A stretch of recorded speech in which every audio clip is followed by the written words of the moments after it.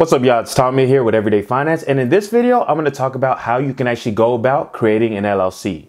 So if you're someone who's been thinking about starting a business, or maybe you already making sales, right? You have kind of a side hustle going and you're just curious about incorporating, then this is the video for you. Now, I went ahead and took a few notes, just kind of looking at the process and kind of what I went through when I incorporated. So me, I actually incorporated pretty much by myself. I've done it a few times for different corporations that I've had. You know, I didn't really realize that there was free ways to do it nowadays. So I kind of want to walk through the process of what to expect. Towards the end, I'll touch on a few different ways to be able to get professionals to do it for little to no cost. Typically, the reason why I even bring up incorporations is because of things that I will talk on later on my channel in the future. But the real big thing is protection, right? You want to make sure that you are protected, just because if anything happens to you or to somebody else during the course of business, right? It's something that could fall back on you and could be financially catastrophic to you, right? And so you just want to make sure that you're protected. In the LLC, I'm not saying that the LLC is a complete cover of it or you will be completely protected with an LLC, but it's a good first layer of protection. And even besides that, like I always mention on this channel, I think it's big to have things like business credit. You know, you're going to see all the larger corporations, Fortune 500 companies that are using it, right? And so, you know, you want to start trying to build that business credit, because that's something that can help. You're going to be able to leverage once you have a consistent business coming, right? And if you don't have some sort of business structure or business entity that you're using, then it makes it a lot difficult to be able to access business credit. Okay. On top of that, even dealing with certain business partners or business vendors, right? So whether you got to, you know, exchange money for certain goods, right? For you to be able to manufacture products, whatever it is, typically those companies are going to want to see that you are an actual business, right? They don't want to see that they're just selling product or giving out product to someone that just has a name. So now let's jump into it. The first thing is going to be your business name, right? You're more than likely going to want to check your Secretary of State. And you can do, typically they'll have a section where you're able to search that actual business name to make sure it's available. That's the first thing that you're going to want to do. You're going to want to make sure that whatever name that you want to have is actually available in the system. Now, I do want to also touch on that with one other point, that you don't necessarily have to use the name of your LLC as the name of your actual business name, right? The name that you tell people, like, this is the name of my business, right? Because typically you can also have a DBA, which is called doing business as. So you might have a certain name for the LLC. So my LLC might be Tomy LLC, but then my DBA or doing business as name is Everyday Finance, right? So you can do that, but you do nonetheless want to make sure that the business name that you want is available. Next, you're going to want a registered agent. This is someone who kind of is able to accept mail on behalf of yourself. And this is going to be something that's going to be available online. Everyone online is going to be able to see it. That way, if typically the kind of mail they're going to get is really, you know, it's going to be more legal paperwork, right? It's like if someone wants to issue a lawsuit to you, or someone wants to send you a cease and desist or whatever it is, they're going to send it to your registered agent. Typically, that's a lawyer, right? You know, there's plenty of lawyers out there that'll let you, I mean, it's kind of like it's really a thing, right? It's not like you have it sent to your actual lawyer, though I'm sure bigger companies do that. But it's literally a lawyer that has a bunch of people list him as the registered agent, and he collects the mail and then delivers it to you. Okay, so you want to make sure that you have a registered agent. Okay, this is going to be big, especially in a situation where you're getting sued, but also just to kind of protect your information, right? Another big thing is going to be a business address. Okay, now these points I'm mentioning are things that you kind of want to have already be thinking of, because, you know, these are kind of mistakes that I've made in the past as well. And it's a lot easier if you start off on the right track than you trying to backtrack and get these things fixed, right? Your business address, you kind of want to start with, you can start with a home address, or you can also sign up for a virtual address. Okay. Now, I've shot a whole video on some of the top virtual addresses that I recommend. I'll link to it down in the description below, that you can go ahead and take a look at and see which one of those best fits your needs. But I typically recommend you go the virtual business address route. I actually went the route of using actual home, right? A regular home address.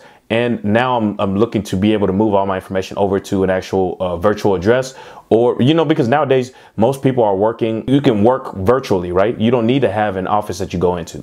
Now, I do have office space that I use, but I can't technically use that office space as an address just because of the way it's set up. right?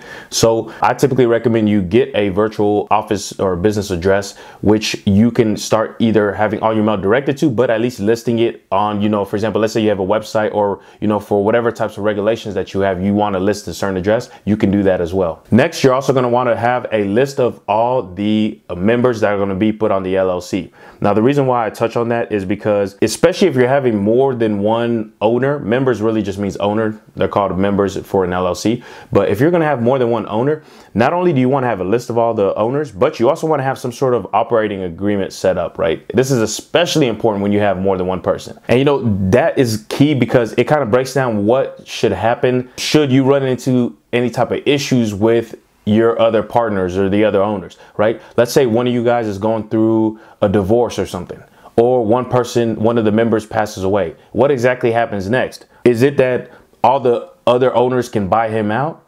Or is it a situation where it's passed down with his inheritance, right? Passed down to whoever is set up to inherit all his assets and everything. Because that could be a situation where now you have someone new coming into the company who, maybe they have a controlling interest, or they now own a big portion of your business or equal portion of your business. And now they're going to be one of the key stakeholders, right? Those are the kind of things that you want to keep in the back of your mind whenever you're going through all these things. Now, once you have all these components, you can now head over to your Secretary of State website. It kind of depends based off of how your website's set up, but they'll typically have a place where you're able to file online. And to be quite honest with you, at least I know in Texas, the first time doing it, it just seems so complicated and convoluted in terms of how to actually get that done. But there's typically, you're going to be able to find tutorials and everything online. Now, I'm not going to deep dive into any specific states, but you can easily just be able to Google search whatever state you're in. And, I'm sure there's going to be instructions on how to go about setting up an LLC for that specific state. Now, in terms of actually an easy way to set up an LLC, now, we have partnered with a few different incorporation companies, and I'll link to them down below, that will actually help you incorporate for free. Now, the way they're able to do it for free is basically they kind of look at it as like, it's kind of in business called a loss leader, where they're not going to make money on you incorporating, but they're hoping that you buy other services that they offer. Some of these companies, they might give you a free registered agent, right? Kind of what I mentioned previously. They might give that to you for free for a year, and then eventually after the year you'll pay, I don't know, $50 a year or whatever it is, whatever their fee might be. And then they'll try to offer you other services, right? Whether it's business insurance, business loans, anything. And so you can actually use these companies to set up your business, right? To get your LLC set up. I mean, if they have other services that you think are beneficial for you, you can sign up for those. And if not, then you can just keep it pushing, right? And so go ahead, I'll link to those guys down below, and you can actually be able to get signed up with those guys. Now, one caveat I will mention is their services are free, but depending on where you're filing, you're typically going to have to pay some sort of a state filing fee. They will still charge you that. They're not going to cover the state filing fee for you, right?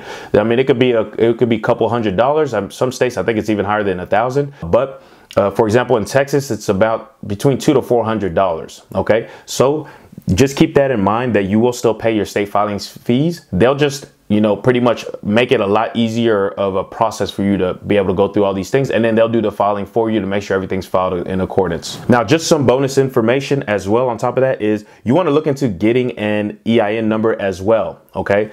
Now, an EIN number is going to be, it's pretty much, you can kind of look at it like a social security number, but for your business. I think that's probably the easiest way to look at it. But this is going to be critical for you to be able to open things like business bank accounts whenever you start applying for loans eventually down the road, building business credits, things like that.